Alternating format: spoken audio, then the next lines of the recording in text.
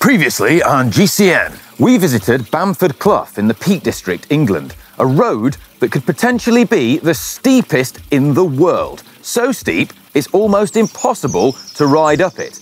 I failed last time and was embarrassed by hill climb pros Dan and Jess Evans. I seriously underestimated how tough and steep this climb is. So I've modified my bike and I'm back to use tech to conquer this horrific climb.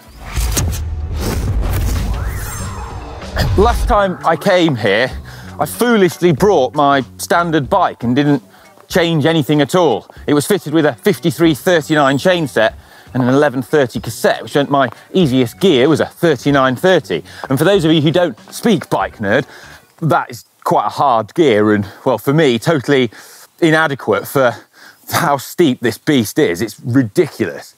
I seriously underestimated this climb, and well, I'm quite proud to be able to say that this is the only climb I've done where it's defeated me and I had to get off and walk. It's that hard, and what makes it hard is, well, you can see behind me, it's like 25% here on this section, and it never goes below 20%. And then up there, in that direction, it maxes out at a sustained gradient of, well, over 36%. They say 36.5%, so that's more than 1 in 3.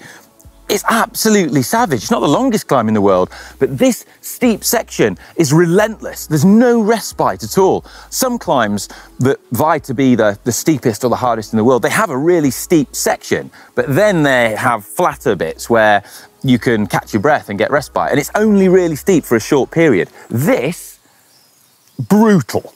But that's not all that makes it hard. It's pretty narrow, which means you can't lessen the gradient by weaving across the road, as some people do. You've also got these slippery drainage ditches that just are scattered all the way up the climb.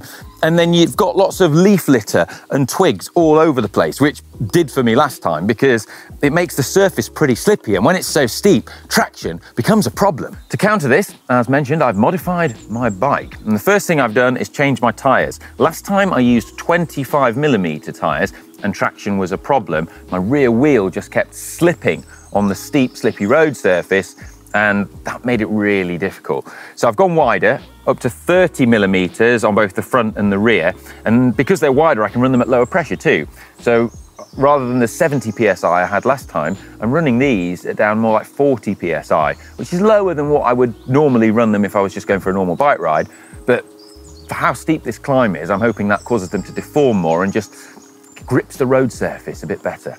I've also changed my gearing. This is my trusty Orbea Orca OMX in Team GCN colours, so matches the kit. There are others like it, but this one is mine. Now, it's fitted with SRAM Red access gears, and it's got a 4835 chain set on the front, and ordinarily it has a 1028 cassette on the back. However, I've swapped that out for a 1033 SRAM Force cassette, which gives me a significantly easier gear at the low end. I'm going to also remove all the unnecessary affectations and weight from my bike. That's not all. I've also acquired a broom, which I definitely didn't steal from the storage cupboard at GCN Megabase, to sweep all the slippy leaves off the road. Yeah, this is going to make all the difference. Just getting going on this climb is ridiculous. It's super steep right at the bottom here. So that's why I'm holding on to this thing precariously. I'm going to set off now, but by all means vote. Will I make it up the world's steepest climb this time? Yes or no? Right, let's see if I can actually set off. Okay.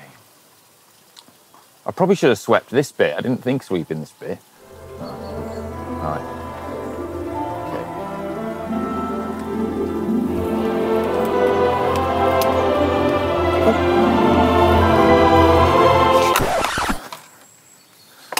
No.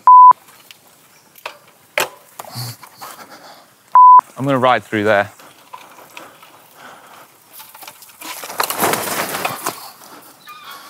Slippy.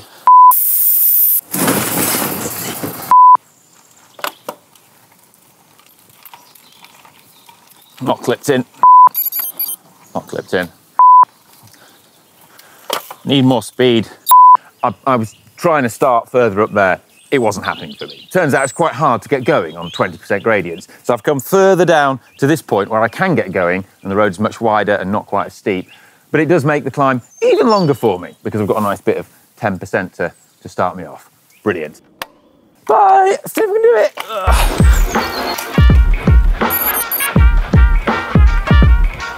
Already in my easiest gear.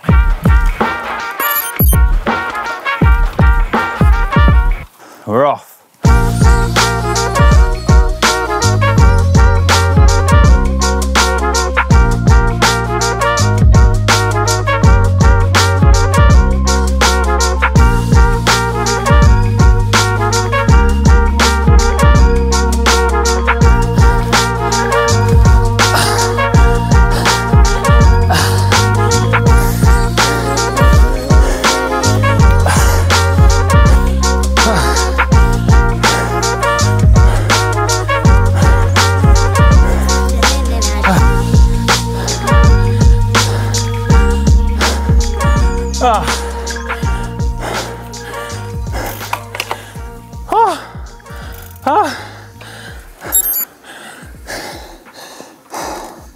Oh God, that is something else.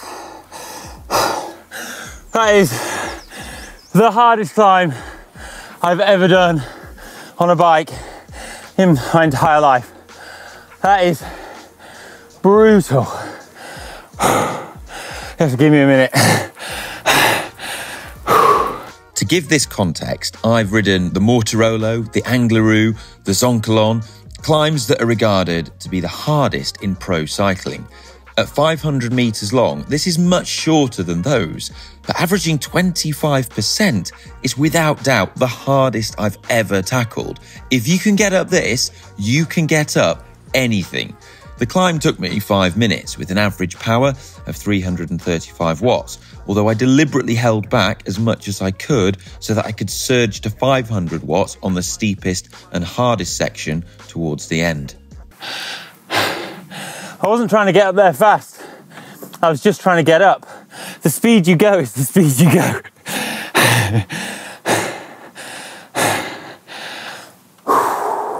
Like, if you know of a harder climb than that, like, let us know in the comment section and, well, we'll probably come visit you and make a video about it, hopefully. That'd be good. Ideally, like, yeah, climbs in really hot, like, nice, beautiful places would be great. And I know what you're thinking.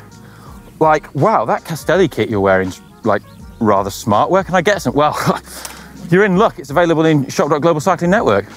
If you enjoyed this video, watching me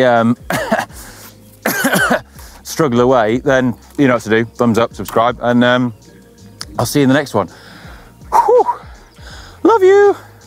Bye. Oh, going down's not much easier. It's like...